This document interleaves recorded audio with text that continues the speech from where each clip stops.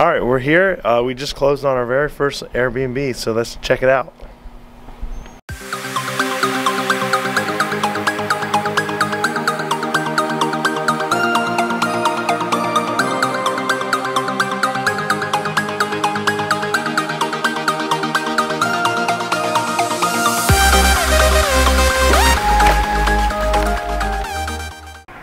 Come on in.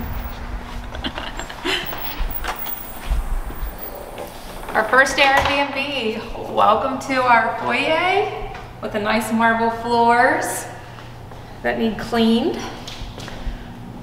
Spacious living room with our fireplace. You check out these huge windows here. We got the cherry hardwood floor throughout the downstairs.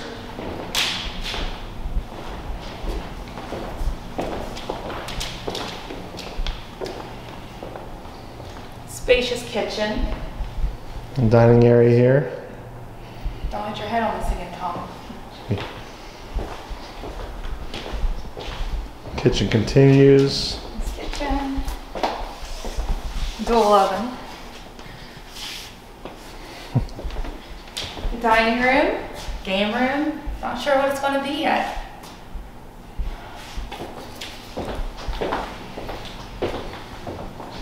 Back to the entrance. Let's go upstairs. All right, room number 1. Nice big bedroom with a big walk-in closet. Yeah, this Decent size for not being the master. has a window in this closet. Just in case you ever get trapped. I think this will be the kids' room. We'll put some bunk beds. No, this one isn't? I think there's a smaller one. I think he's wrong. 1 bathroom over here. Full bathroom. It's cleaned. Linen closet for towels. Nope, I was right. That is the smallest room. Dang it. Yep, I'm right. I knew it. Room number 3. Oh, it's all This is pretty washed out here. nice size room.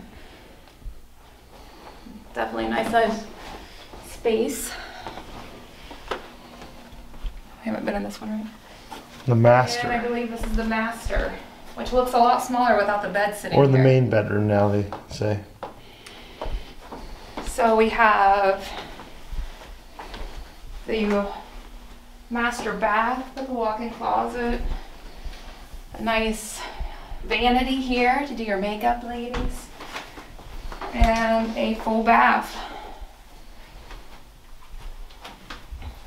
Ready to rock and roll. The view of the backyard here.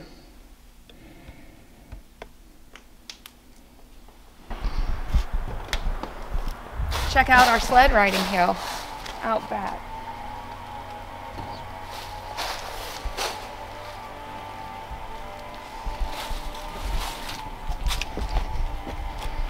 Nice area here for a table, maybe a hot tub one day.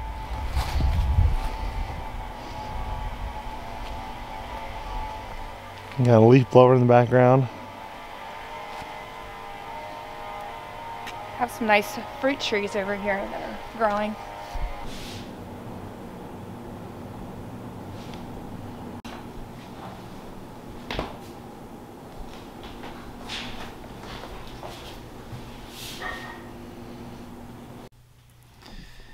So let me tell you how we kind of got started in this Airbnb investment.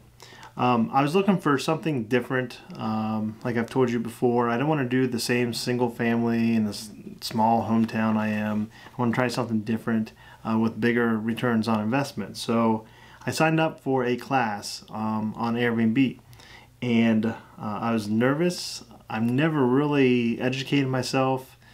I read books, but never put this much money into a program or time.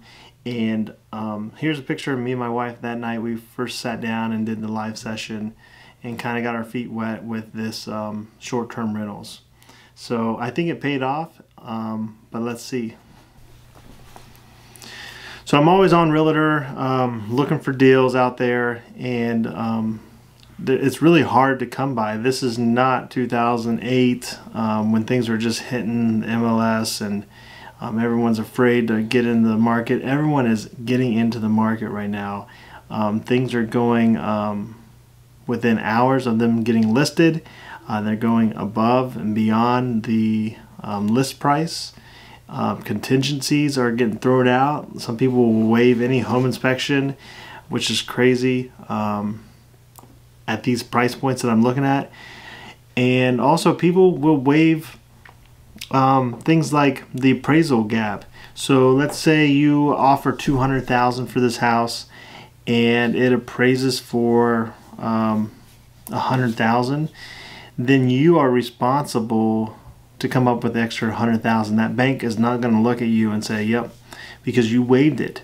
And some people, I don't know if they just have that much money or they don't care. But yeah, I think that's crazy that you're willing to put $100,000 into a house that isn't even appraising for that.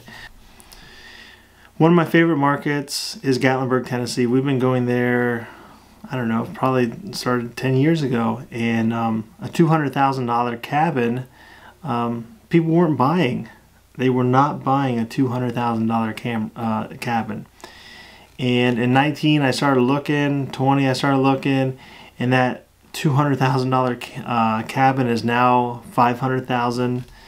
And in today's market, it's around $750, even more for a 3-2. And I think that's just crazy. Inflation, COVID, the shortage, everything is making these prices crazy in my eyes.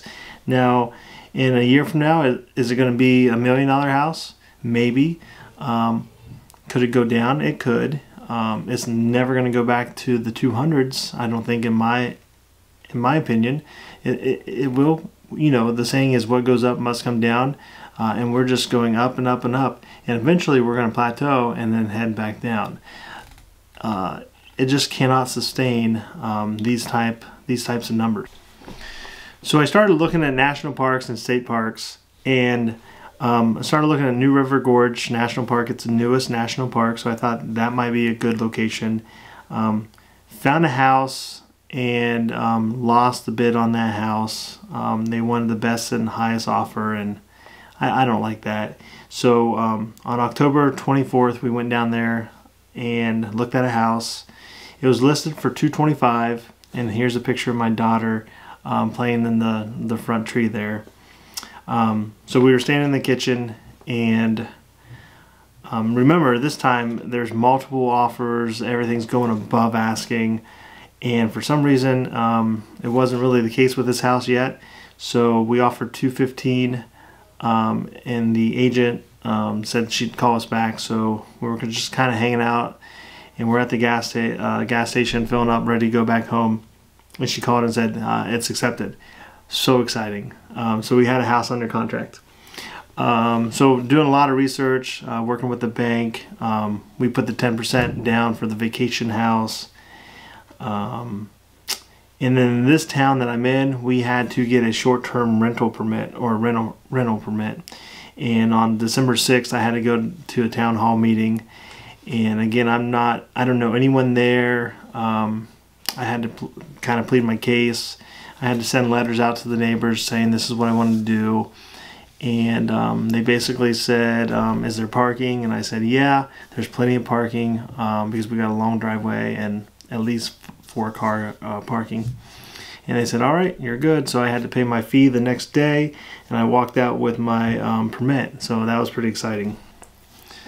So December 20th, closing day, we went down there. Here's a picture of us, very excited. We got the keys, and we went right over there, and that's when we filmed the clip of us touring the house for the first time as owners. So again, this is a big risk that we're taking, but I hope it works out. We'll see when we start running this out, see the numbers that it's producing, see if it's going to cover our expenses. see if there's any profit on this gamble. I hope it does, but we'll see.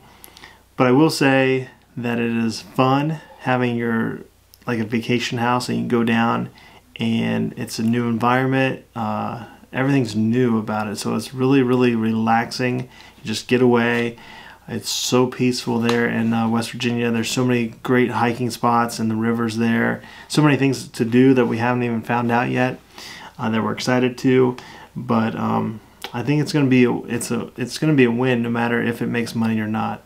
But yeah, I would like to do a video one day of setting it all up, everything we had to go through, everything we had to buy, and how much money we invested. That will be a video coming out, and then a follow-up a year later to see what our cash-on-cash return is, if it's positive, negative. Hoping it's positive, but we'll find out. And but yeah, so talking about the process of getting the permit, getting utilities in your name, you know, electric, water, internet.